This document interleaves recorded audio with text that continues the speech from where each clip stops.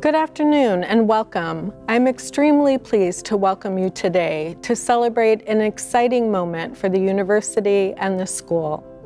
We are here to name the building that is home to the Crown Family School of Social Work, Policy, and Practice, Edith Abbott Hall.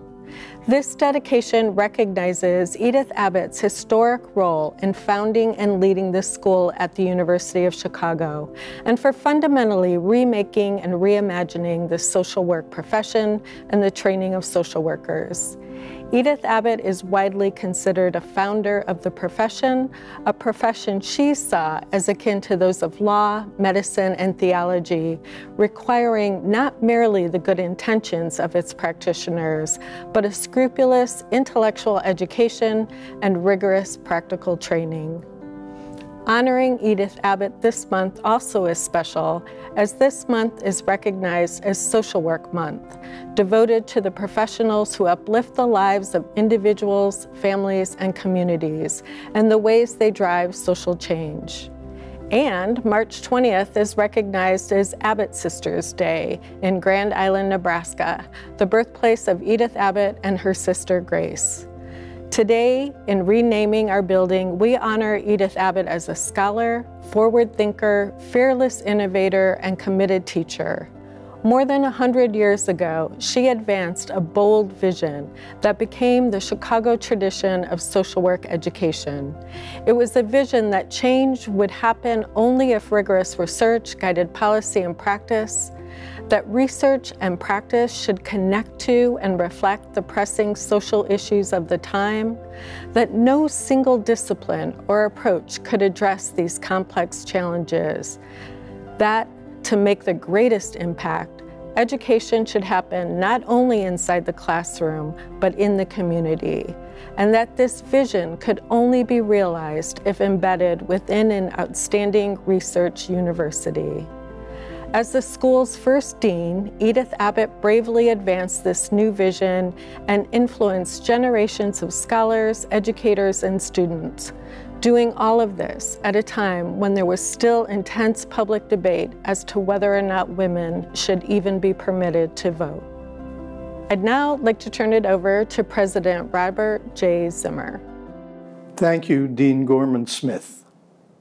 To the faculty, students, staff, and alumni of the Crown Family School and the broader university community, I'm very pleased to join you for this important occasion, the renaming of the Social Service Administration Building as Edith Abbott Hall, in recognition of the work, influence, and legacy of Edith Abbott. The decision to name a building after one of our scholars is an acknowledgement of both their great service to the university and of the substantive impact they made in their academic discipline or chosen field.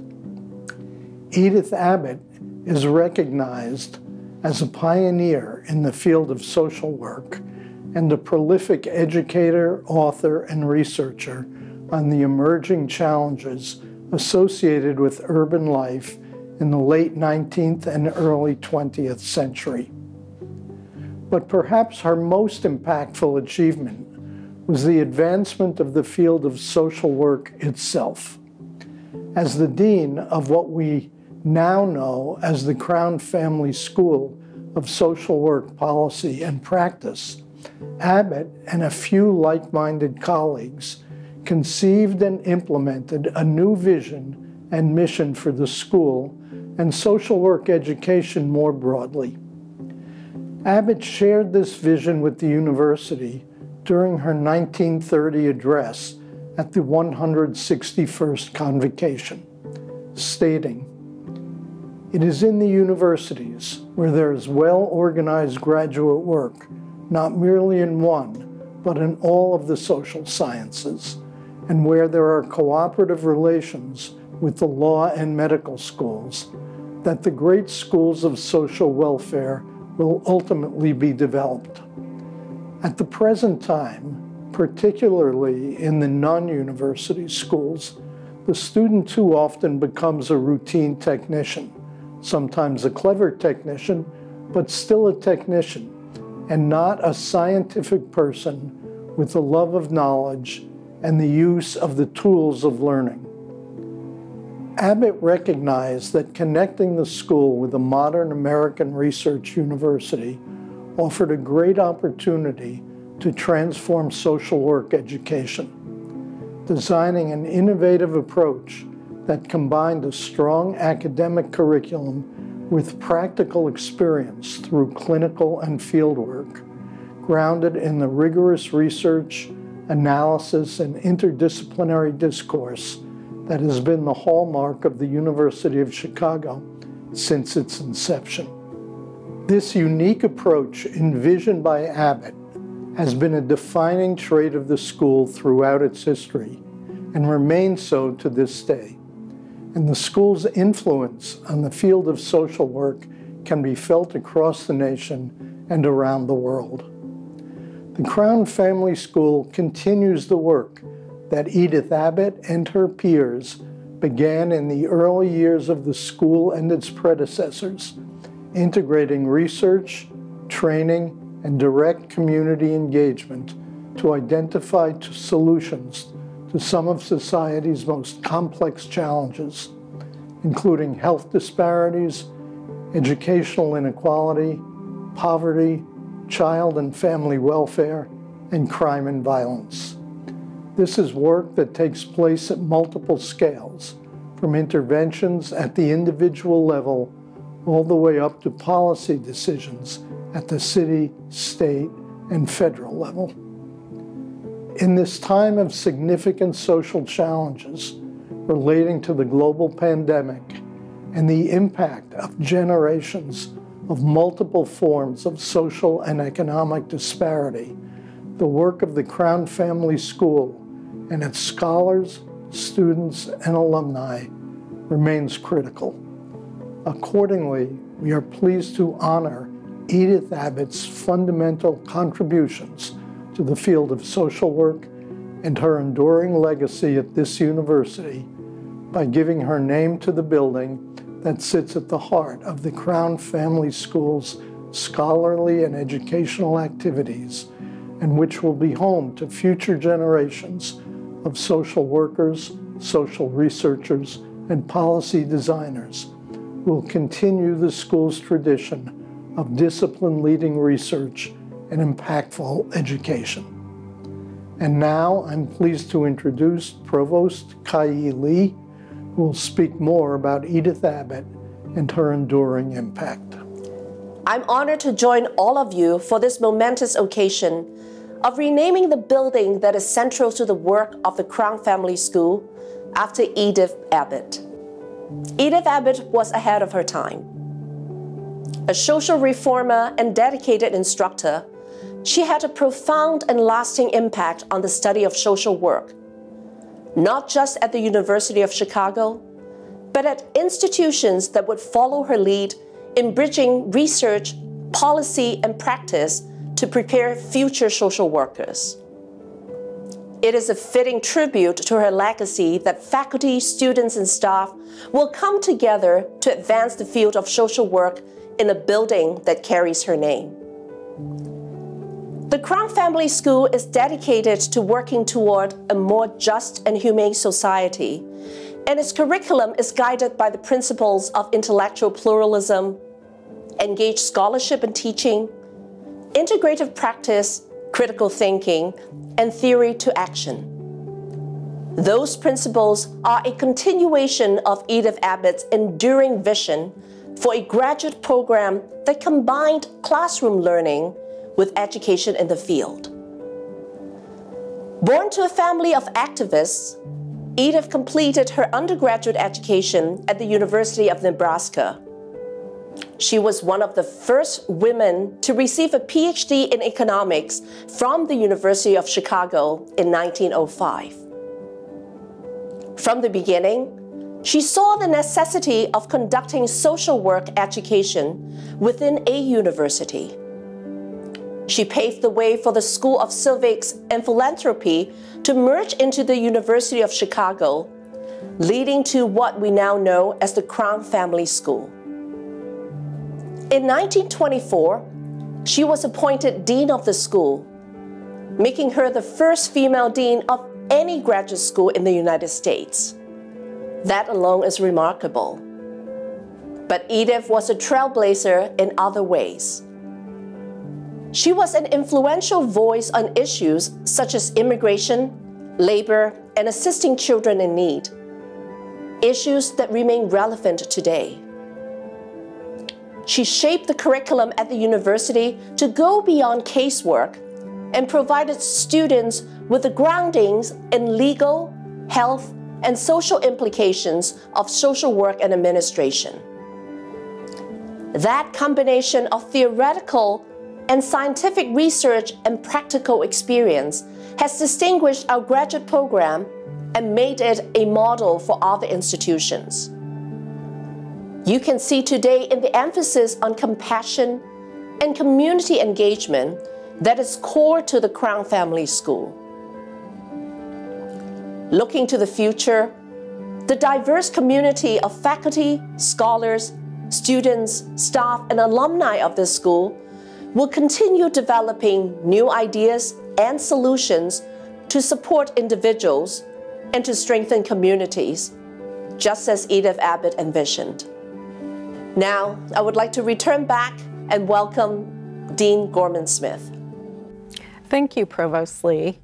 We at the Crown Family School are enormously proud of the history of our school, a school founded and led by remarkable women. Edith Abbott and her vision continues to be a force and influence on our work here and in schools around the world. Thank you again for joining us today and for celebrating this remarkable woman.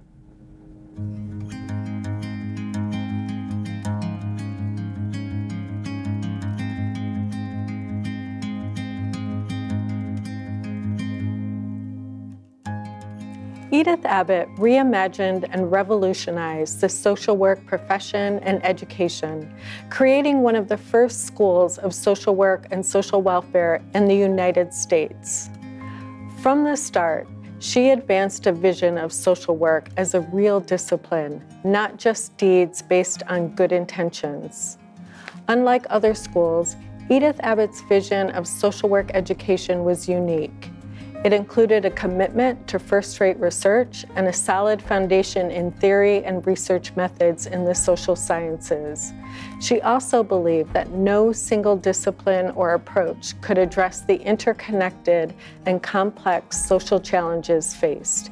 And herself, an economist, strategically and intentionally built a multidisciplinary faculty and intellectual tradition that continues today.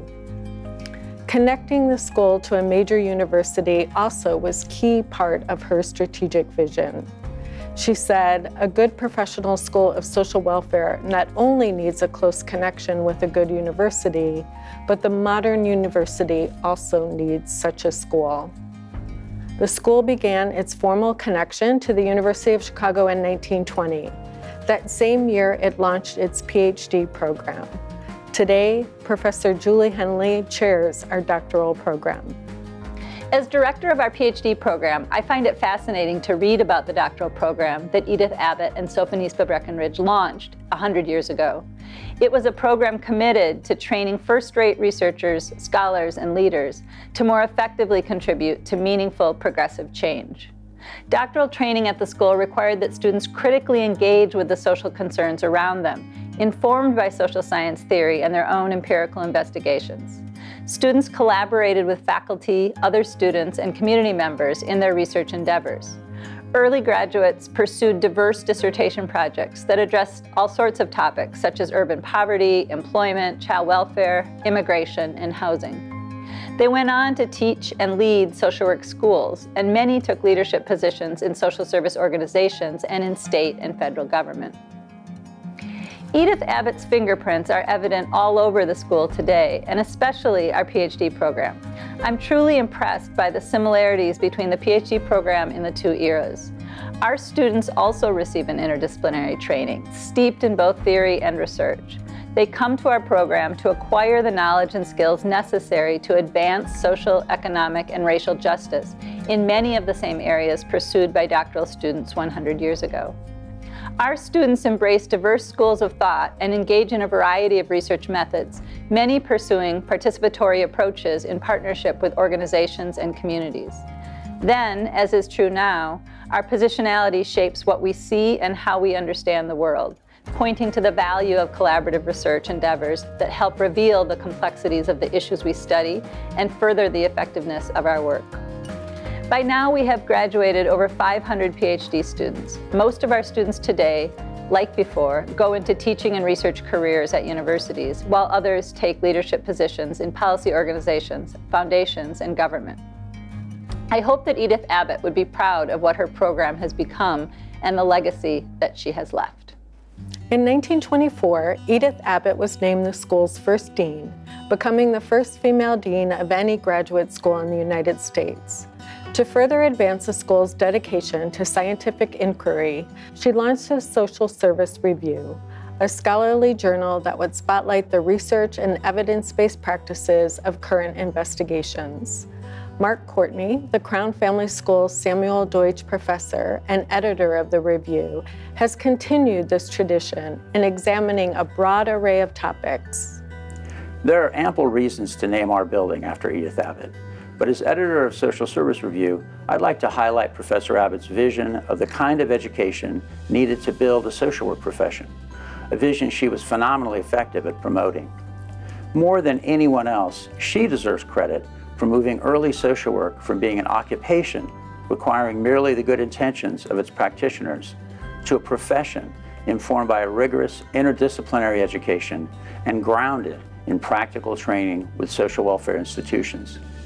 As reflected in the masthead of the first issue of Social Service Review, which she co-founded in 1927 with her longtime partner, Sophia Breckenridge, Edith Abbott was always passionately committed to the scientific and professional interests of social work.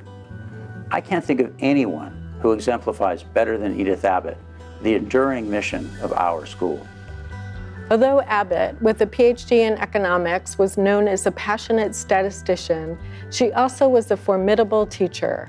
Her devotion to her students was unshakable. Former students remember her vividly. Miss Abbott inspired us in many ways. She had a broad view of social work. She encouraged students to take courses beyond what was offered in SSA in the Department of Economics, of Medicine, of Law, and saw that social work embodied all of these areas of knowledge beyond that which we learned in SSA. In my particular career, Miss Abbott somehow had established a permanent place in my social work psyche, and it certainly came forth as more and more of my experience went on. I started out as a caseworker and perhaps became more of a community social worker. So I think that Miss Abbott was there all the time, even though I didn't see her, because she started me out on all of this when she registered me in SSA as a 19-year-old. And as an architect of curriculum focused on training leaders, Edith Abbott's impact on students and faculty alike has been profound to this day. To me, Edith Abbott is a model of how social work scholars can combine a passionate commitment to social justice with rigorous research programs grounded in interdisciplinary social science.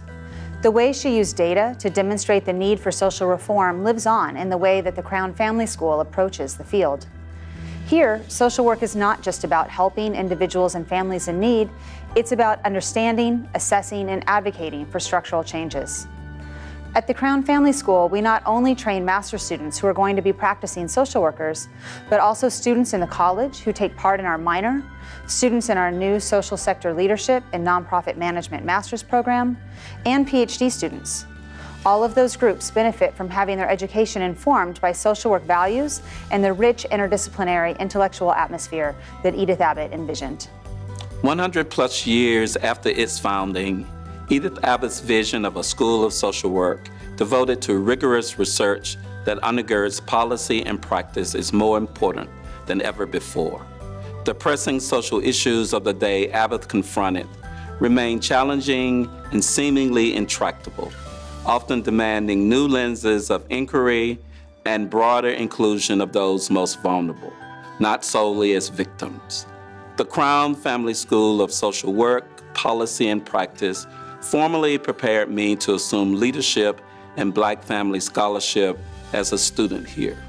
In the tradition of Professor Abbott, my scholarly research as faculty here has contributed to an enlightened research paradigm about Black fathers' family involvement and informs local and national family policy leaders and guides family practitioners on Black family formation, development, and engagement. Scholarship focused on addressing the major social issues of the time was key. Above all, she wanted the work to have an impact on society. Edith Abbott's own greatest contribution to public policy was in the area of Social Security legislation.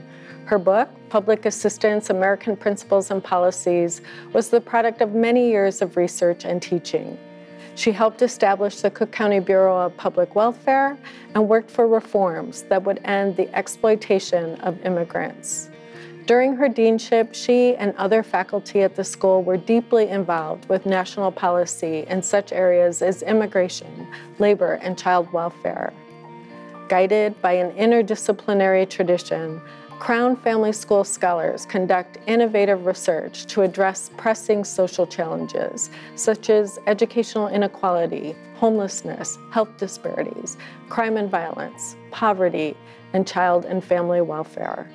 Working at multiple scales, from individual to policy-level interventions and perspectives. A mentor once told me that social problems don't come in neat packages. Social life is messy. If we want to do good that's lasting and work to build the society we want, we must work across social institutions. We must employ a multimodal and interdisciplinary approach. Edith Abbott knew this, and she brought about this approach in the classroom, teaching courses on the courts and the role of the state in the history and philosophy of our field. This was more than a century ago. My colleagues and I draw from this tradition to address the social problems of our time. And we draw from it as we train our students to bring about a better world. Abbott was an advocate of progressive social reform.